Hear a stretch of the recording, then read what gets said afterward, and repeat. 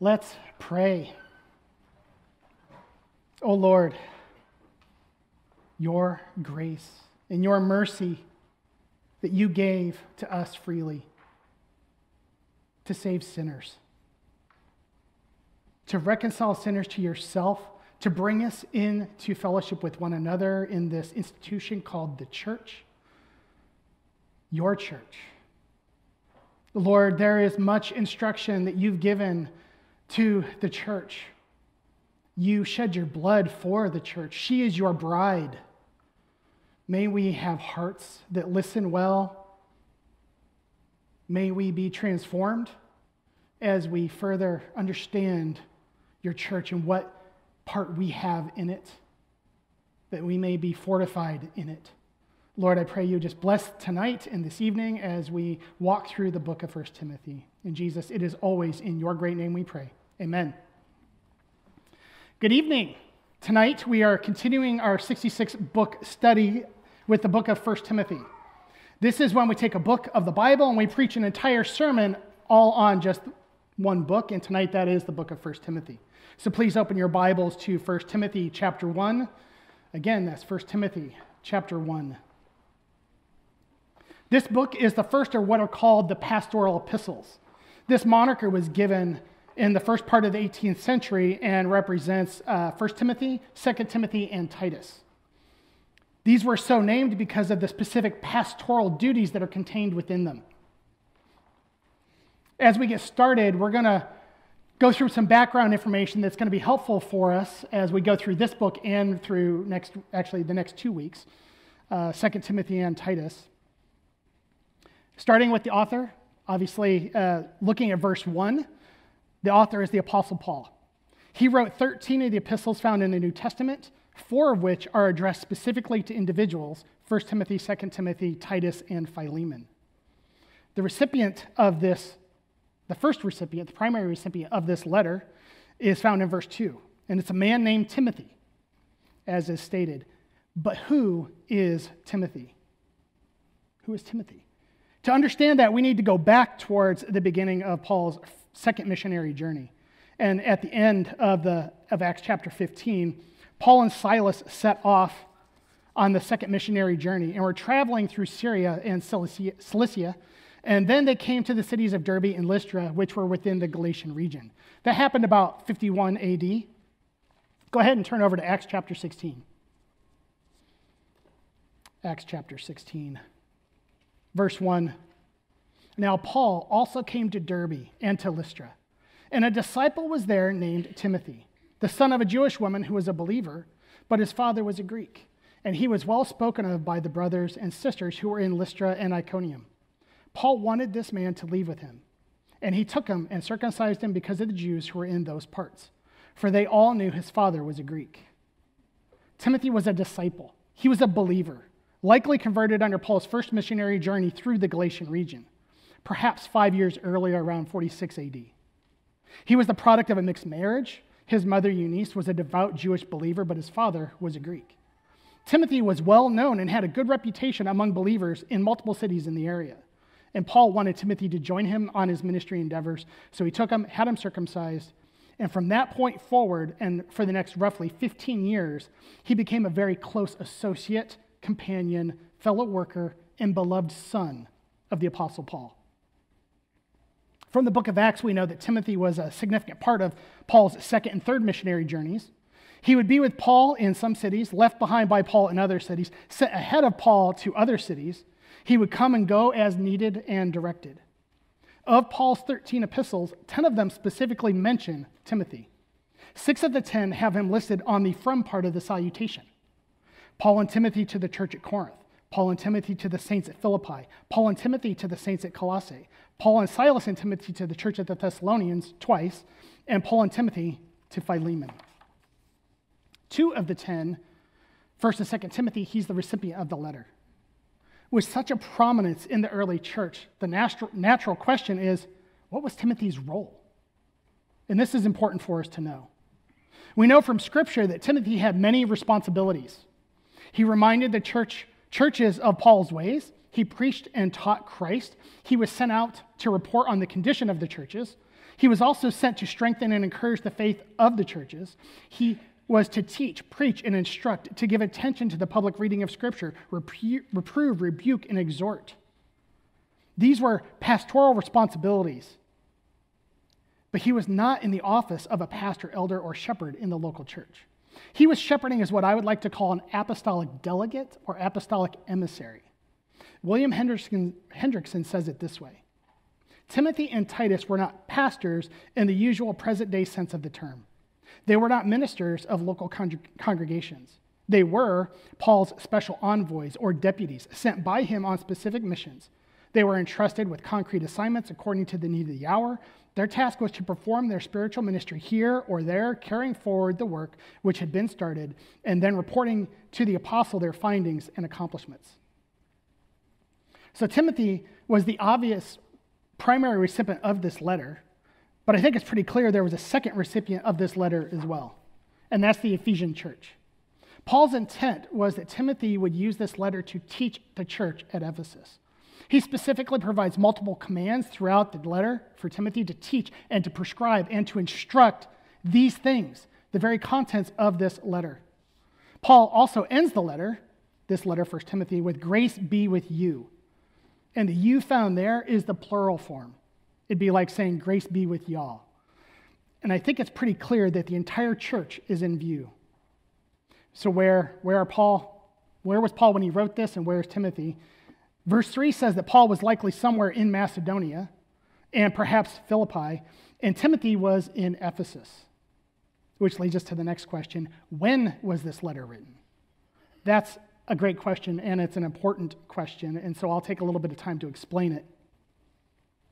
To answer this question, we need to consider if Paul was released from his Roman imprisonment at the end of the book of Acts.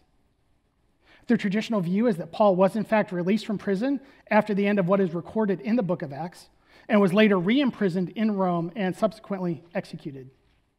This is the traditional view and what I believe is the correct view. And there are many good reasons to advocate for this view, but we're only going to consider 3 of them here tonight. First was the optimism concerning a release from prison in Rome. At the end of the book of Acts, in chapter 28, verses 30 and 31, you can turn there if you want, or you can just listen. Now Paul stayed 2 full years in his own rented lodging and welcomed all who came to him, preaching the kingdom of God and teaching things about the Lord Jesus Christ with all openness unhindered. All openness unhindered. That's a pretty optimistic ending to the book of Acts. Couple that with 2 passages from the prison epistles, Philippians and Philemon, which were both written when Paul was in prison in Rome.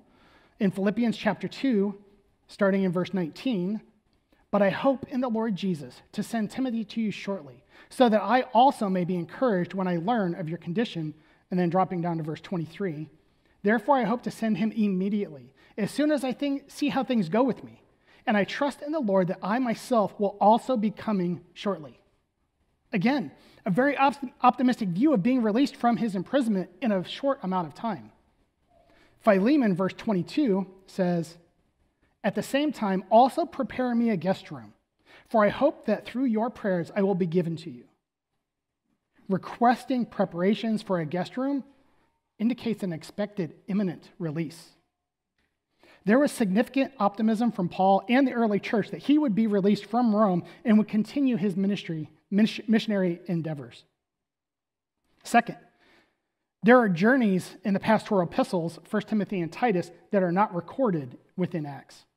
Luke meticulously captured the details of Paul's Paul's missionary journeys, trials, and Roman imprisonment.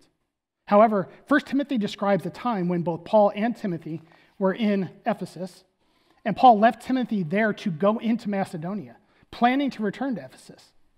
These journeys are not described in the book of Acts, and they don't fit the time constraints of the existing travels that are described within Acts.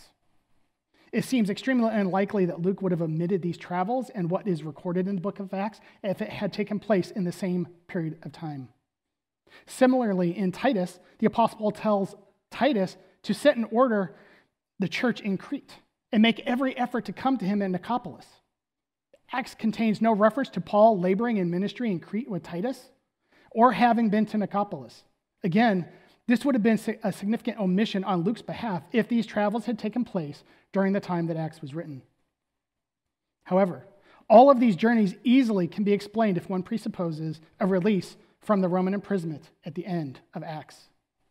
And lastly, the pastoral epistles, which presuppose a release and re-imprisonment, being accepted by the early church as authentic and expired, point to an early and strong acceptance of this view.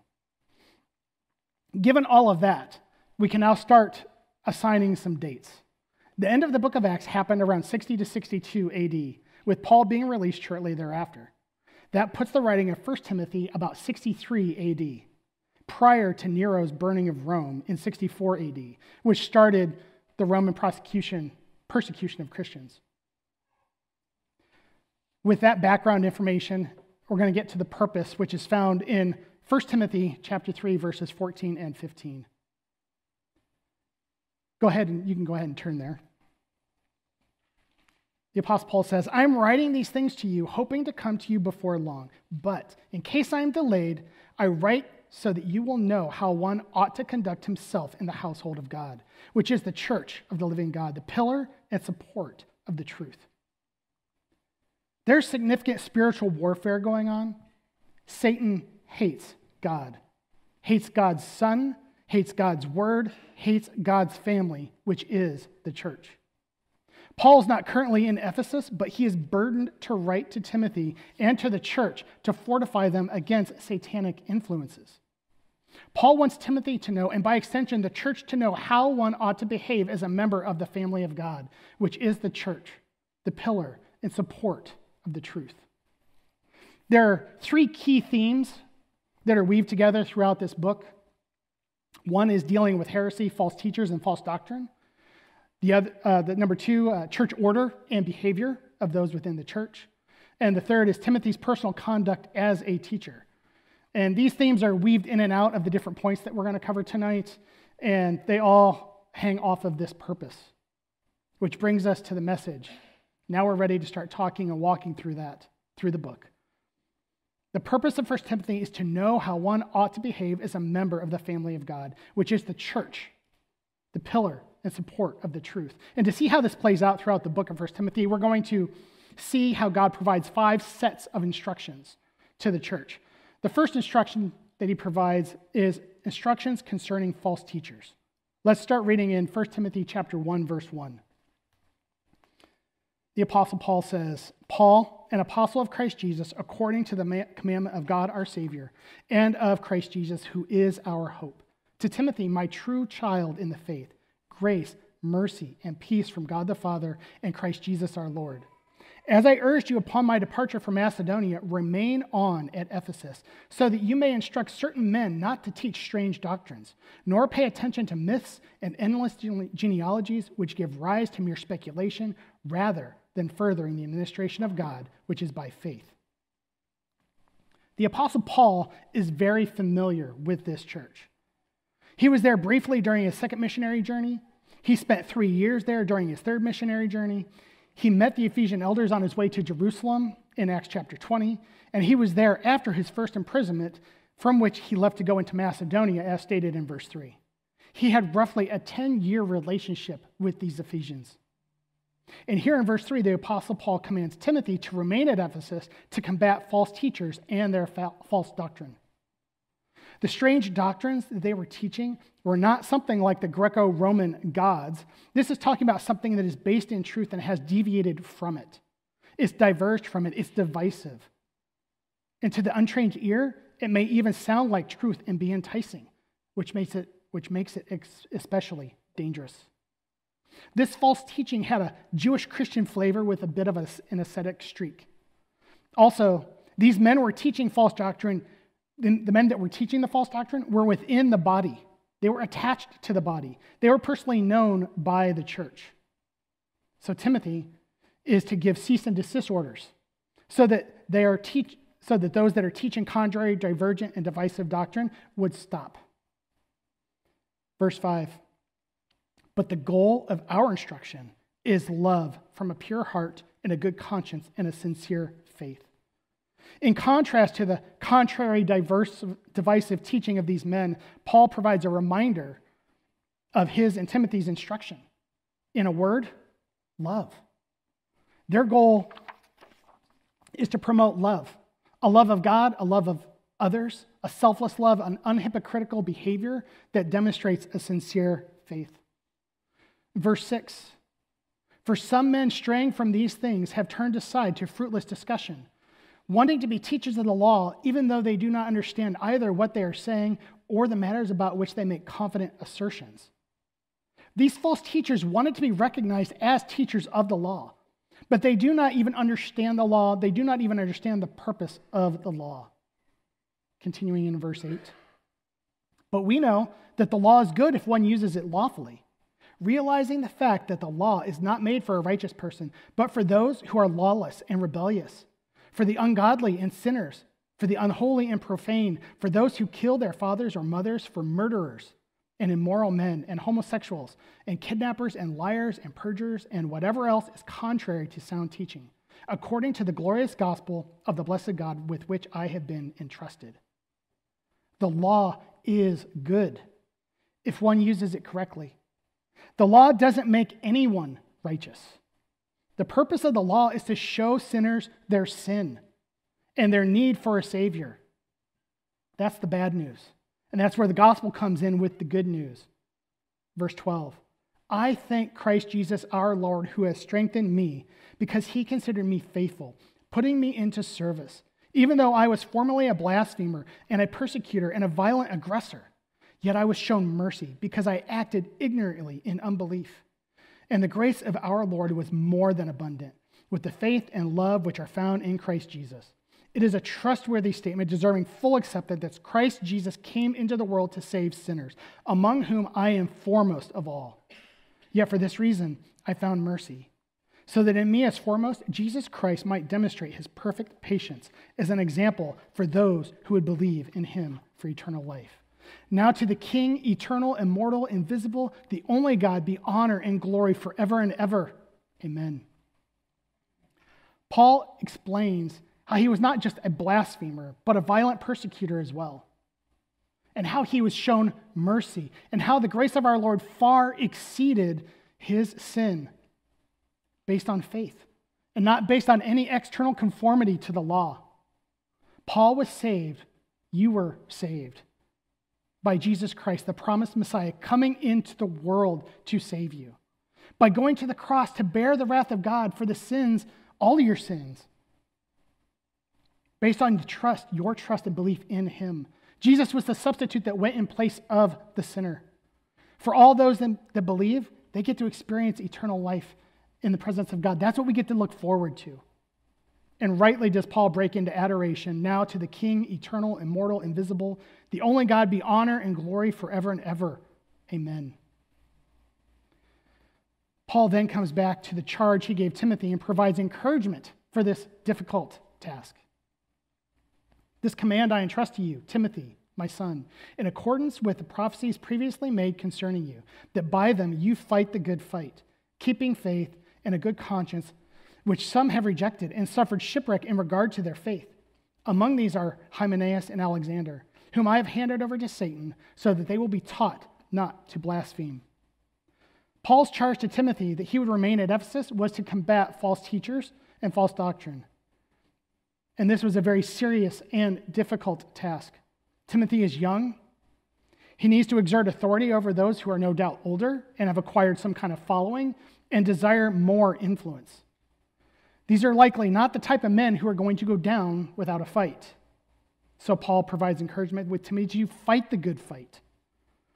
Paul also disciplines two known false teachers by name that refused correction.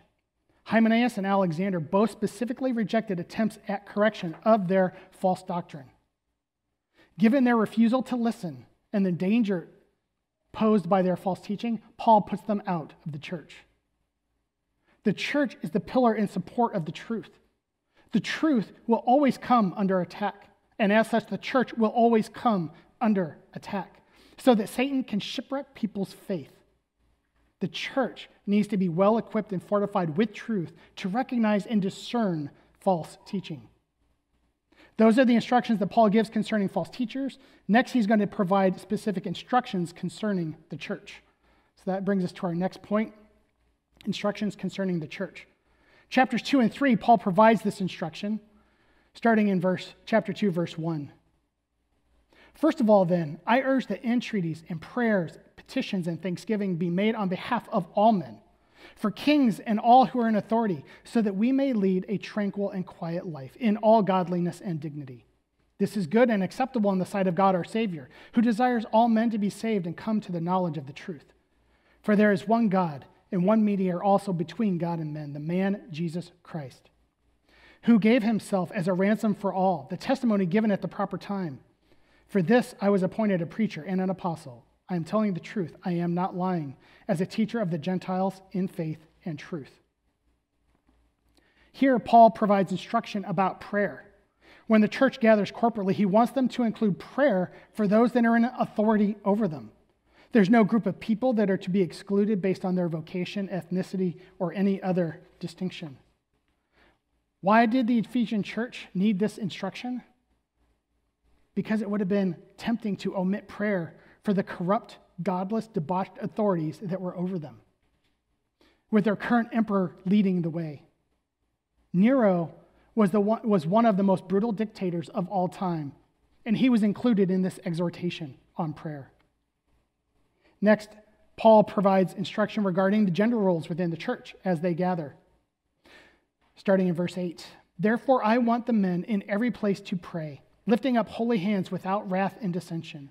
Likewise, I want women to adorn themselves with proper clothing, modestly and discreetly, not with braided hair or gold or pearls or costly garments, but rather by means of good works, as is proper for women making a claim to godliness.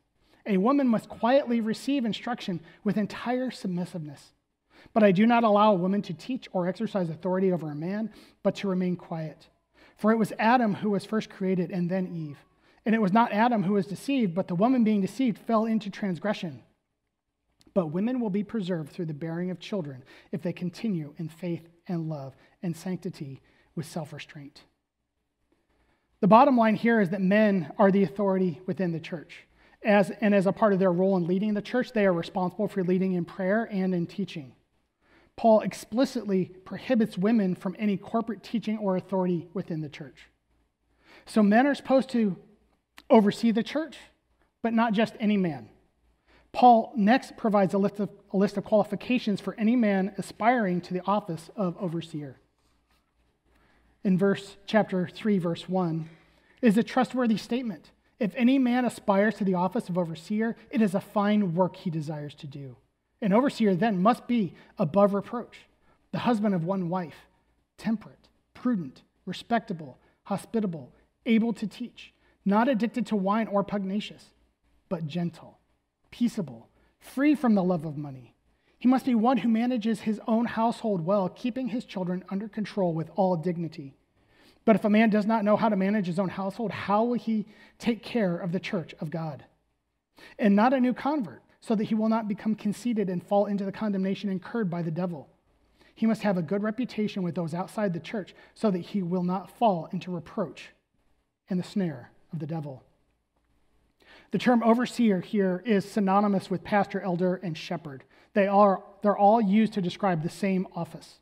And here, Paul says that the man must have a desire, he must be able to teach, and he must have godly character. Paul describes the kind of man an elder must be both inside his home and outside of his home. He provides a list of qualifications that a man must be evaluated against for consideration to the office. Man, by themselves, can easily come up with a list of leadership criteria that don't align with God's criteria. Success in business, exceptional speaking skills, popularity and a following, the ability to influence people. These things in and of themselves may expose the church to highly skilled false teachers.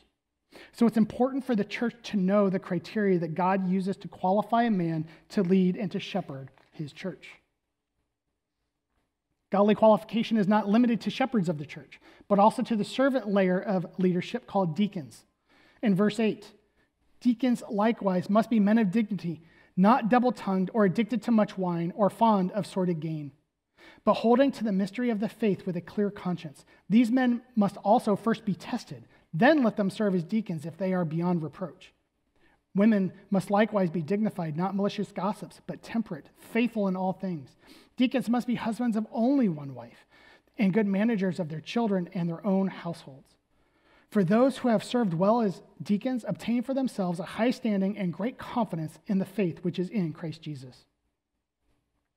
And that then brings us to the purpose of the letter in verse 14. Paul says, I am writing these things to you, hoping to come to you before long. But in case I am delayed, I write so that you will know how one ought to conduct himself in the household of God, which is the church of the living God, the pillar and support of the truth. By common confession, great is the mystery of godliness. He who was revealed in the flesh was vindicated in the spirit, seen by angels, proclaimed among the nations, believed on in the world, taken up in glory. Paul is intending to return to Timothy and to return to the church at Ephesus after he completes his current ministry endeavors. But in case he's delayed, he wants Timothy and the church to know how one ought to conduct himself, how one ought to behave, how one ought to act within the church, within God's family, the pillar and support of the truth. This takes place corporately when we gather together. This takes place individually when we're not around each other. We never stop being a part of God's family and a part of his church. And we, the church, support the truth. We support it as we live it, as we handle it, as we proclaim it. These are the instructions that Paul provides concerning the church. And next, we're going to see he provides instructions concerning apostasy. Beginning in chapter 4, verse 1. The Spirit explicitly says that in later times, some will fall away from the faith, paying attention to deceitful spirits and doctrines of demons, by means of the hypocrisy of liars seared in their own conscience as with a branding iron. Men who forbid marriage and advocate abstaining from foods which God has created to be gratefully shared in by those who believe and know the truth. For everything created by God is good, and nothing is to be rejected if it is received with gratitude. For it is sanctified by means of the word of God and prayer. These verses are talking about apostasy, falling away from or departing from the faith. This falling away is not something that happens passively. It is a purposeful, deliberate departure. It's a willful abandonment of the biblical faith that was once professed. These men, with their hypocritical, immoral character, provide a false ascetic teaching with the hope of getting others to abandon their faith.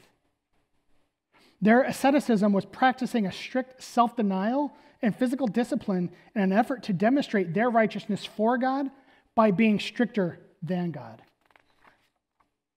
Approximately 6 years earlier, Paul met with the Ephesian elders on his way to Jerusalem in Acts chapter 20, verses 29 and 30. Acts chapter 20, verse 29. I know that after my departure, savage wolves will come in among you, not sparing the flock. And from among your own selves, men will arise, speaking perverse things to draw away the disciples after them. Paul warns the Ephesian elders that from among themselves, savage wolves will arise, speaking perverse things to draw away the disciples. Some subset of these elders were going to be revealed as false teachers, trying to entice those within the church to abandon their faith. Paul continues in 1 Timothy, verse 6, in pointing these things out to the brethren, you will be a good servant of Christ Jesus, constantly nourished on the words of faith and of the sound doctrine which you have been following. But have nothing to do with worldly fables fit only for old women. On the other hand, discipline yourself for the purpose of godliness. For bodily discipline is only of little profit, but godliness is profitable for all things, since it holds promise for the present life and also for the life to come. It is a trustworthy statement deserving full acceptance. For it is for this we labor and strive, because we have fixed our hope on the living God, who is the Savior of all men, especially of believers. Paul expects Timothy to expose the asceticism of these false teachers to the church.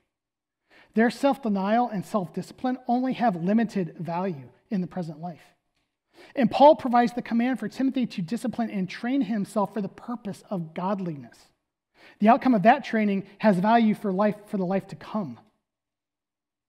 The expectation that Timothy would be constantly nourished on God's word and be following it, and that he would be training himself for the purpose of godliness, was also an expectation and command for the church. Verse 11 says, Paul to Timothy says, prescribe and teach these things. Paul commands Timothy to teach and prescribe these things, to give these orders to the church. These things referring to the previous verses in verses 6 through 10. Let's continue in verse 12. Let no one look down on your youthfulness, but rather in speech, conduct, love, faith, and purity, show yourself an example of those who believe. Until I come, give attention to the public reading of Scripture, to exhortation and teaching. Do not neglect the spiritual gift within you, which was bestowed on you through the prophetic utterance with the laying on of hands by the presbytery. Take pains with these things. Be absorbed in them, so that your progress will be evident to all. Pay close attention to yourself and to your teaching. Persevere in these things, for as you do, you will ensure salvation both for yourself and for those who hear it. Timothy's ministry as an apostolic delegate was not just about preaching and teaching. He was firstly to demonstrate his character as an example to these believers. And then secondarily, he was to preach and teach. The church needed to be aware of the apostate false teachers so that they would know how they are and are not to conduct themselves within the church. And in contrast to that, God graciously provided examples of godly character to follow. These are the instructions Paul gives concerning apostasy. Next, he provides instructions concerning pastoral responsibilities. Paul starts this next section by providing instruction on interactions with different demographics. Chapter 5, verse 1. Do not sharply rebuke an older man, but rather appeal to him as a father. To younger men as brothers, the older women as mothers, and the younger women as sisters, in all purity.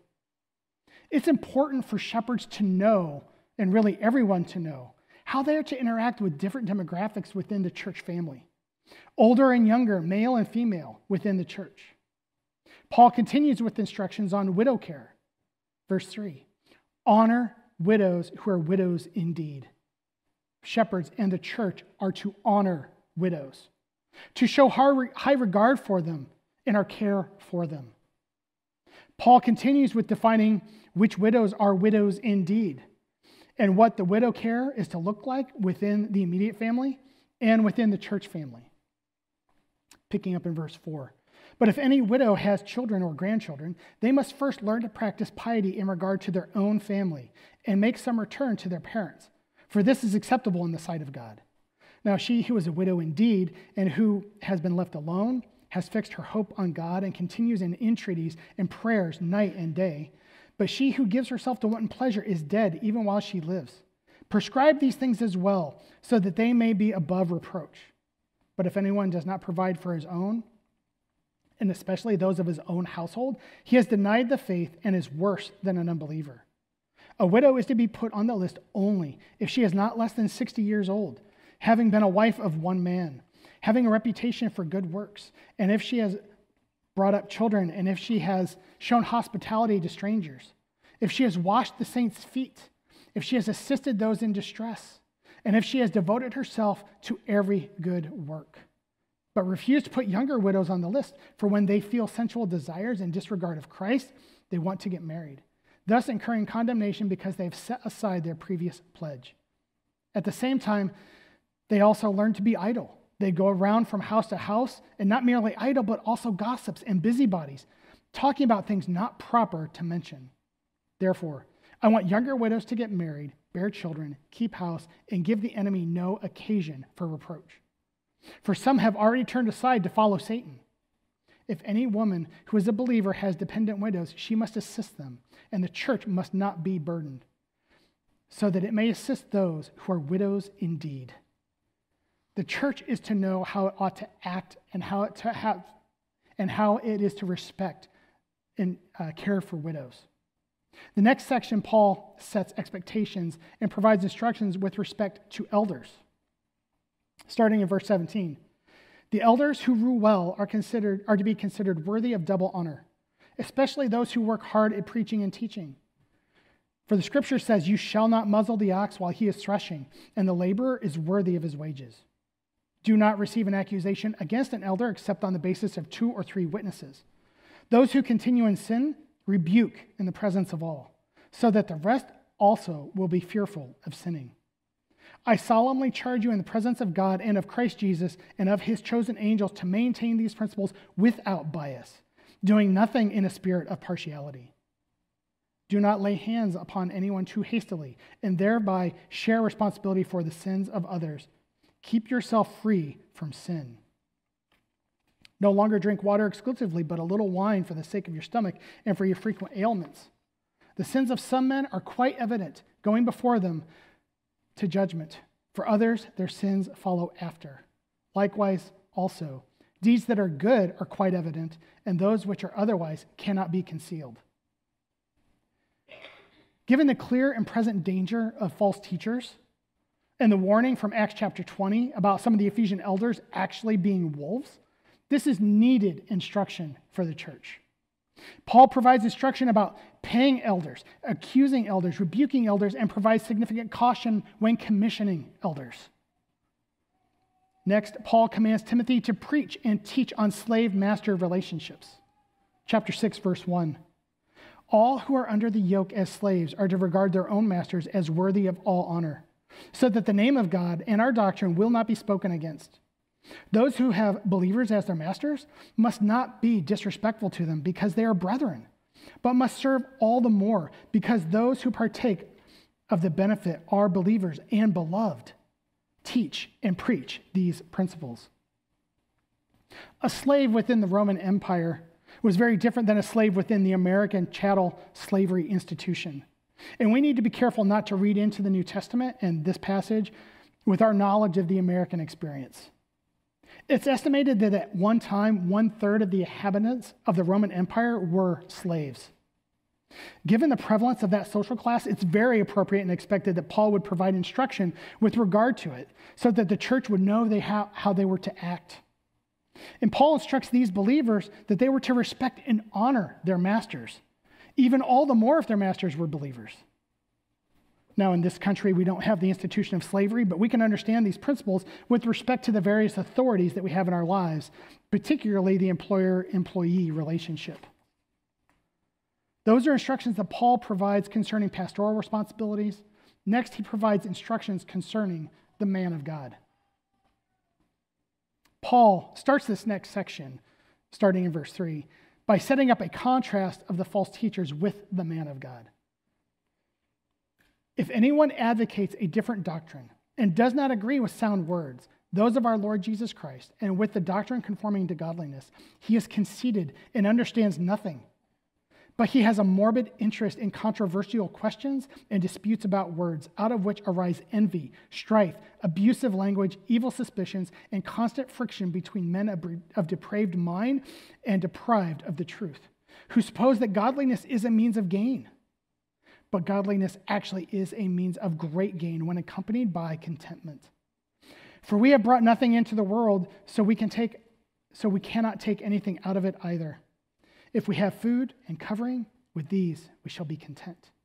But those who want to get rich fall into temptation and a snare, and many foolish and harmful desires which plunge men into ruin and destruction. For the love of money is the root of all sorts of evil, and some, by longing for it, have wandered away from the faith and pierced themselves with many griefs. False teachers deny truth. They are extremely proud, and the results of these things are strife. The market of religious ideas can also pay well and can become a fleshly motivation for false teachers. We easily see that in our own day. And as a result of the love of money, some apostatize and depart from the faith. Paul continues by providing a contrast to these false teachers in verse 11. But flee from these things, you man of God, and pursue righteousness, godliness, faith, love, perseverance, and gentleness. Fight the good fight of faith. Take hold of the eternal life to which you are called. And you made the good confession in the presence of many witnesses.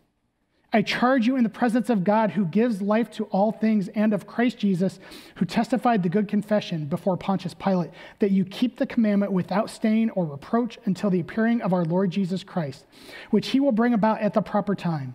He who is the blessed and only sovereign, the King of kings and Lord of lords, who alone possesses immortality and dwells in unapproachable light, whom no man has seen or can see, to him be honor and eternal dominion. Amen.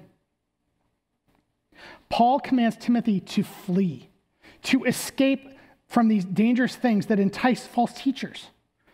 He tells them to pursue godly things, namely righteousness, godliness, faith, love, perseverance, and gentleness. He further charges Timothy to be faithful to the gospel ministry work that he was called to do.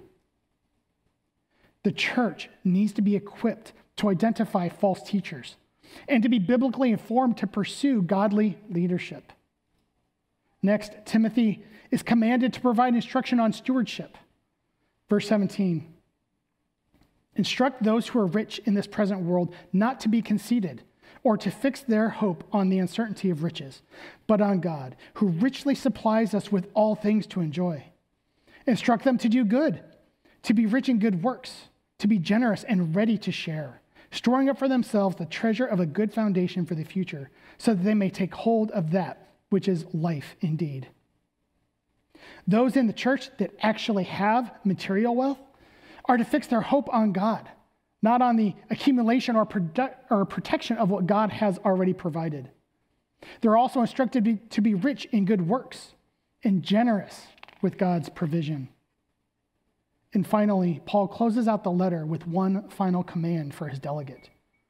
O Timothy, guard what has been entrusted to you, avoiding worldly and empty chatter and opposing arguments of what is falsely called knowledge, which some have professed and thus gone astray from the faith. Grace be with you. Timothy is to guard what has been entrusted to him. He's been given something immensely valuable, and he has to keep it safe. He's been given God's word, and he needs to keep it pure and not contaminated by false teachers or false doctrine. And Paul closes the letter with grace be with you, or grace be with y'all. Because the you here is the plural form of the Greek, Paul intends this letter to be read and taught to the entire church. And this is an appropriate ending to the letter. Paul pronounces God's grace, God's unmerited favor upon the church. So what do we do with this? Having now walked through the entire letter, those that have known me for a while have probably heard me pose the question, how many churches do you know that have been faithfully proclaiming the gospel for over 40 years? How many come to mind? If you can think of any, it's probably not a very long list. Why is that? Why is that? I'll give you 2 reasons tonight, and next week when I teach through 2 Timothy, I'll give you another one. Number 1, churches have forgotten or perhaps never been taught how one ought to behave as a member of the family of God. God cares about his church. It's the bride of Christ. It's his family, and we've been adopted into his family. And as the head of his family, he has expectations for how we ought to act as a member of his family. 1 Timothy provides much instruction on specific behaviors with regard to prayer, gender roles, qualifications for leadership, examples of godly character, family relationships within the church, paying elders, accusing elders, rebuking elders, commissioning elders, relationships to authorities, widow care, and stewardship. Grace Bible Church, you must know how one ought to conduct himself within the family of God, within God's household. Number 2, churches are failing to be the pillar and support of the truth. God cares about truth. It's his truth. It's his means of telling us who he is, who we are, our need to be saved, and his provision of a Savior. And he doesn't want his truth counterfeited, mishandled, perverted, or misrepresented. False teachers and false doctrines shall have no quarter, no safe haven within the church of the Lord Jesus Christ. Grace Bible Church, we must know the truth and fortify ourselves with the truth so that we can participate in the church's responsibility as being a pillar and support of the truth. Let's pray. Lord, thank you for the church. Thank you for bringing us into your family. Thank you for providing so much instruction on how we are to act, behave within your church. Thank you for giving us truth. Thank you that we get to proclaim it. Lord, may Grace Bible Church protect and be a pillar in support of truth. Jesus, it is always in your great name we pray. Amen.